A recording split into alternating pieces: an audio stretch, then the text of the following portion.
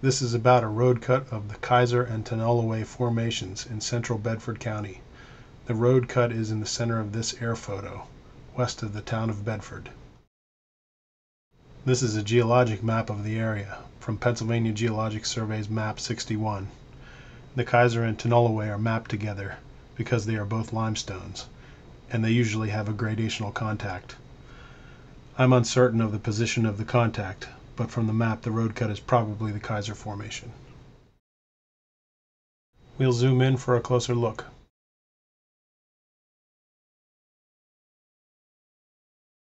The road cut is along Route 30 between the Turnpike Overpass and Point Road.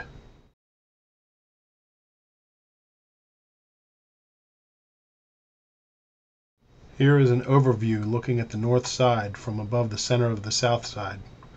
The beds dip steeply to the northwest.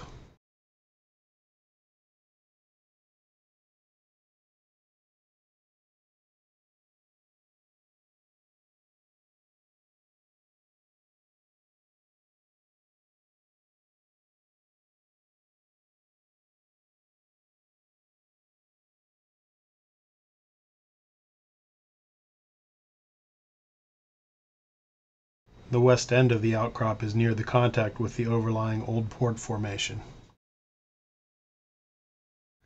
This is an overview of the outcrop. Notice there are 3 telephone poles.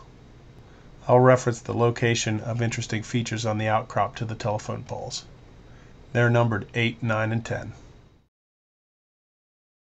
This is west of pole 10, on the north side of the outcrop.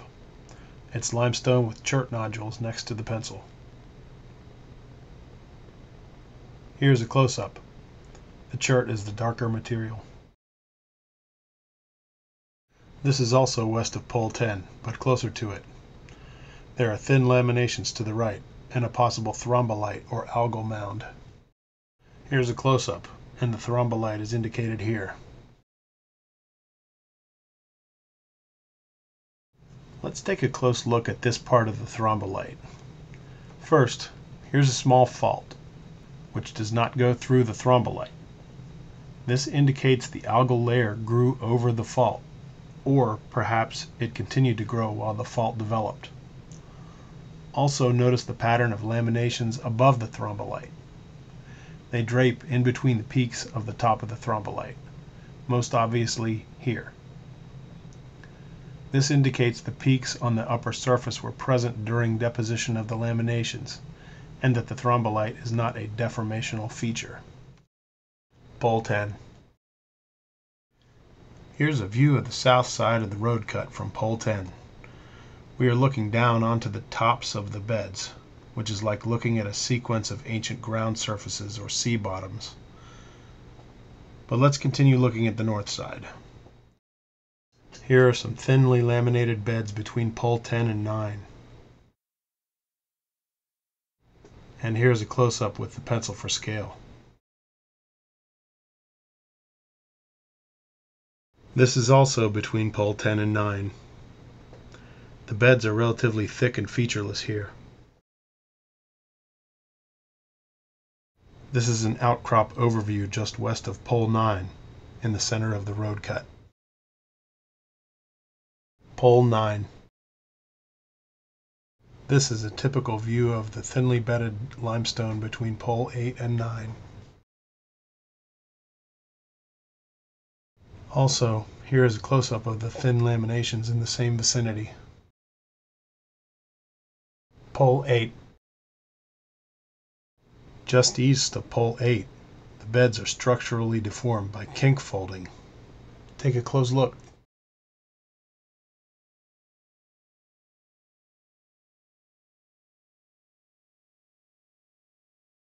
Okay, now imagine walking directly across the road to the south side.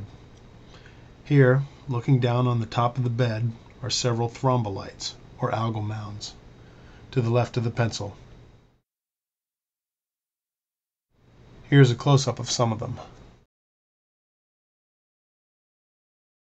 Moving over to the west and up section, there are some trace fossils exposed.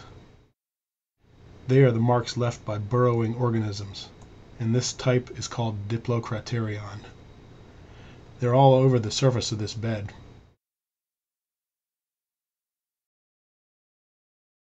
Here's a close-up. This is my favorite part of the outcrop. It is west of the Diplocraterion exposure and upsection. Polygonal mud cracks are evident in the center of the image, and erosion of the outcrop has proceeded along the ancient mud crack surfaces. Mud cracks form in areas where wet sediment dries out, such as in the intertidal zone. Here is an overview from the north side of the road. These are the last two locations. Further to the west and up section, there is a remarkable thrombolite, shown here. Here it is with stratigraphic down shown as down in the image. The algal structure is approximately 2/3 of a meter high, and the overlying beds clearly drape the structure. Thanks for watching. I hope you can check it out in person.